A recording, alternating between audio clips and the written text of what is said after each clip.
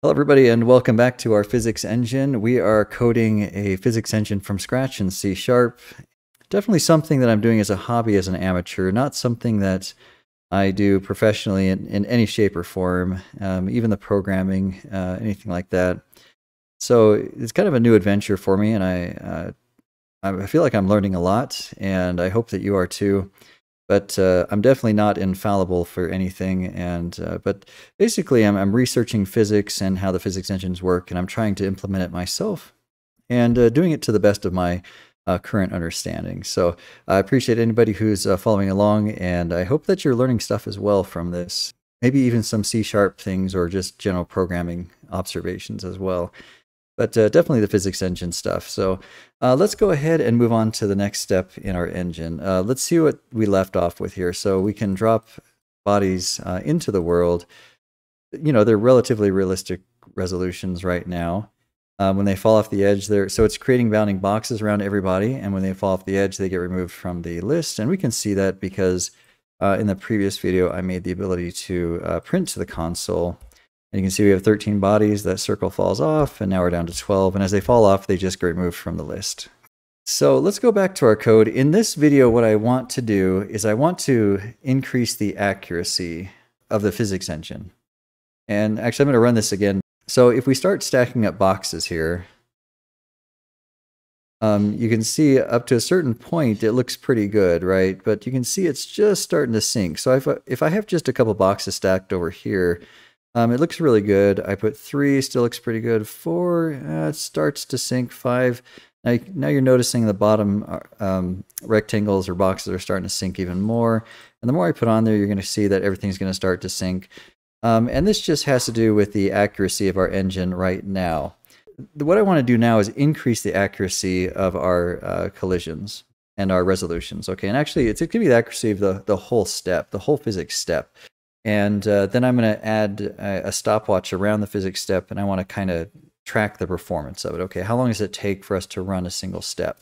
And, you know, as I add more bodies here, we can see it really starts to sink into the ground like that. Okay, so let's go back to the code, and let's talk about what we're going to do here. So I'm going to move back to the physics, let's see, the world. I'm going to move back to the flat world class and up to the step function, which is the step function is our main function for doing all of the movement and collision resolution, collision detection and collision resolution. And I'm going to pass in one more field to the step function. I'm going to call this the number of iterations. Okay, the number of iterations for the step function is basically going to indicate how many sub-steps do we want to perform every time the world steps through the movement and collision step. And so I'm just going to put a number in here, and we call this iterations. And basically, it's a number of sub-steps. So we're going to start dividing the amount of time into these sub-iterations and then moving them by smaller steps. And let me go ahead and draw what that looks like here. So let's just say we have a box, and it's falling at such a speed that one iteration would take it from here down to here. So here's where it was before, and then after the iteration it's down here. And so that's how fast it's moving. But basically, if we pass in a value that we want to move everything at 2 iterations or 2 sub-steps, then the box is going to move something like this. It's going to move here first, and then it'll move down here. The physics simulation will actually record all of these steps. All right, and you can see the accuracy increases the more we do. So if I say we have 3 sub-steps, so if we start here, then it's going to move maybe here, and then here, and then here. And so it's just basically moving them by smaller increments every time. And this is at the price of more processing power, right? Because that means every time we run the step, we have to do 3 or 4 or 5 or 10 or 20 more of all these computations, right? So this one, it just did it one time. This one, it takes 2 times the processing power. And then this one takes 3 times the processing power, okay? Because we got to go 1, 2, and then 3.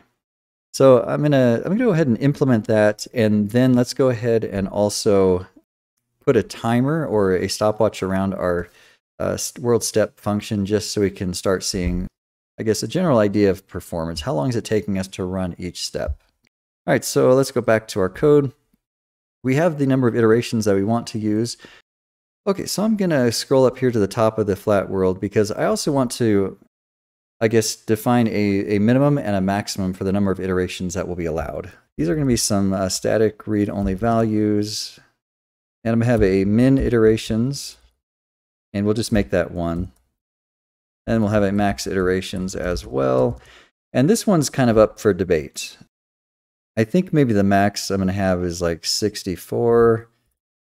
Or if we really want to go crazy and allow a lot of iterations, maybe we could have 128. You know, I'm just going to leave that at 128 for now. I mean, our engine will support basically dividing up the current time step into 128 pieces. So basically, every time the objects move, they'll be moving at 1/128th the total amount that they're supposed to move in that frame. So, all right, so let's just leave it there. Maybe we'll go back and change that, but we really don't want this value to get too high because then we're going to start running into problems with processing, right? But 128 is a really high value, and I think that'll be definitely enough, maybe even 64. Let's put it there for now, and we'll just do some performance testing as we do this. Okay, so now what I want to do is I want to clamp the number of iterations that the user has passed in. I want to make sure they're within the min and max values, so let's just use our flat math clamp function. I will pass in the iterations, and then we just want to use the min and max for the iterations. Okay, so now that we have that value, oh, and it looks like, okay, so we have a clamping function for floating point, but we don't have it for integers right now. So let's go ahead and go back to our math library or our math class. And I'm just going to copy the clamp function that we have for floating point. And so all I'm going to do is I'm going to highlight this, and I'm going to tell it that I want to change all of the floating point keywords to integers. And that should make it so... Okay, so it should all be the same code. It's just now operating on integers since we're passing in the integers for values. All right, so that's good for that. Now back in our world. Okay, so now this works because we have one for integers. And so now all I'm going to do is this whole movement and collision step, I'm going to wrap this whole thing in a for loop. And the for loop is going to be how many iterations that we want to loop for. So I'm going to make an IT for iteration, the current iteration. We're going to start at 0. And while the IT is less than the number of iterations that we want, IT will be incremented, okay? And you can see I'm just wrapping everything in this for loop for iterations. Okay, and then the other thing we need to do is before we handle the collision step, we need to look at the movement step, all right? And inside the movement step, this time value here, we need to divide it by the current, or we need to divide the time step by the total number of iterations. Okay, so basically what we're saying is if the iteration count is 1, it's going to move at the full time step. So inside the step function for each body, let's go ahead and go to the definition of that. So here's the step function. And actually I'm going to move the isStatic Boolean check up here, just like that at the top.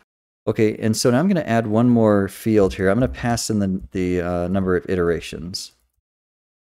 And then all I'm going to do is I'm going to take the time that's passed in, I'm going to divide that, convert it to a floating point, and divide it by the iteration count. And what that's going to do is it's basically going to say, here's the amount of time we want to move, but here's the amount of time we want to move on this iteration. Basically, we're making the time step smaller based on the number of iterations that we are performing. And so then when we divide the time step by the number of iterations, and then we multiply all of our movement code by the time step, so now we're going to get the much more accurate movement. Okay, small, because it's going to move at smaller iterations.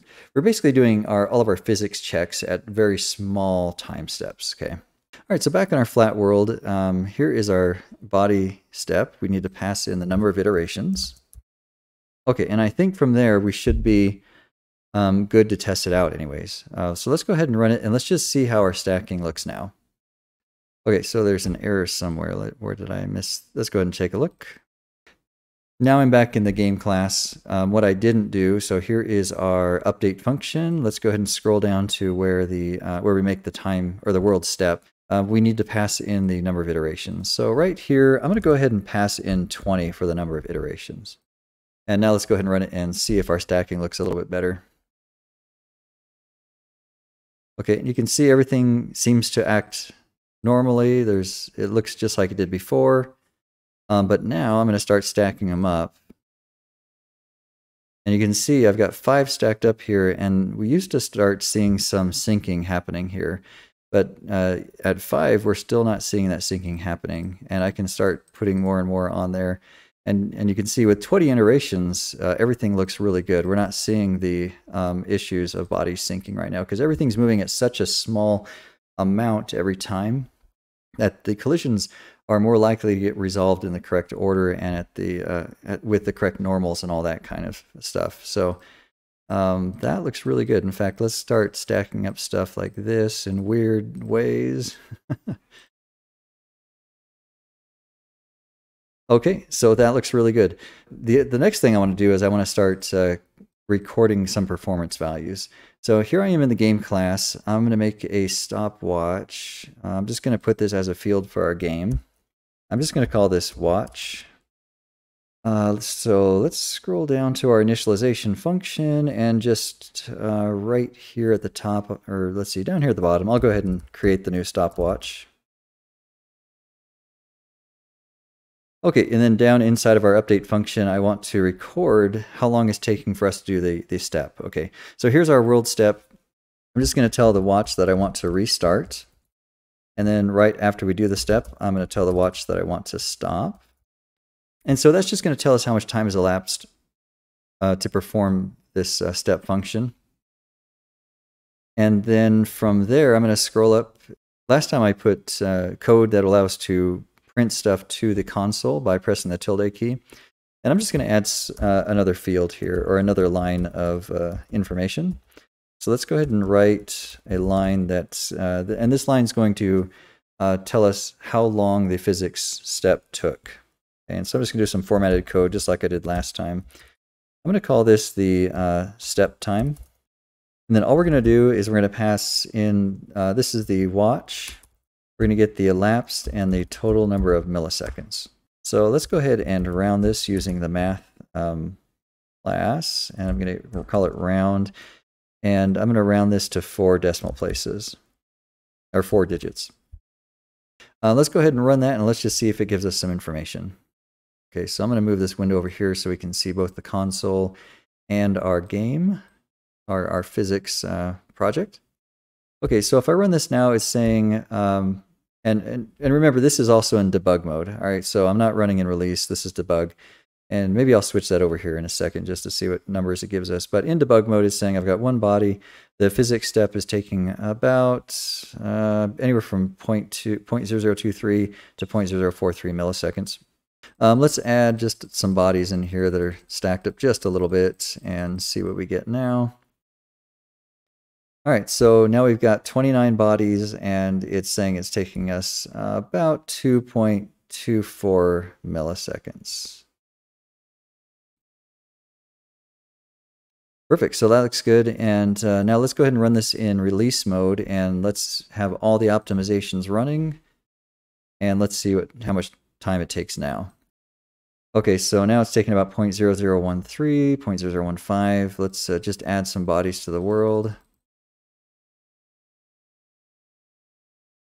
Okay, and at 36 bodies, it's taking about just over a millisecond to maybe 1.1 to, oh, there's a 2.5. That's probably an outlier though, so maybe 1.5, 1.1 to 1.5 is what we're taking right now.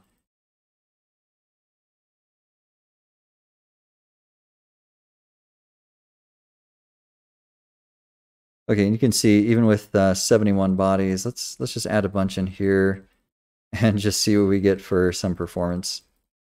Just for some performance numbers. Okay, so I'm at 125 bodies. It's taking about just under 10 milliseconds for the most part. Let's add some circles in here and just see what we can do here. So right around 13, 14, we're at 136, 100. And this is with our brute force method. You can see as the bodies are dropping off, they're getting removed, and our performance is getting significantly better because now we're down to 23, 20, 19, 18, you know, and we're under a millisecond for sure now as far as how long it's taking. So I'll just drop a bunch in there. Yep. So, all right. So that's it. The precision of our engine should be much greater now.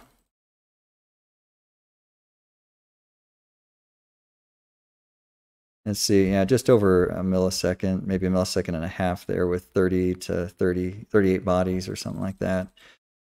So that looks really good. As you can see, performance is starting to become an issue as we start adding more and more bodies. We're just using a brute force method right now.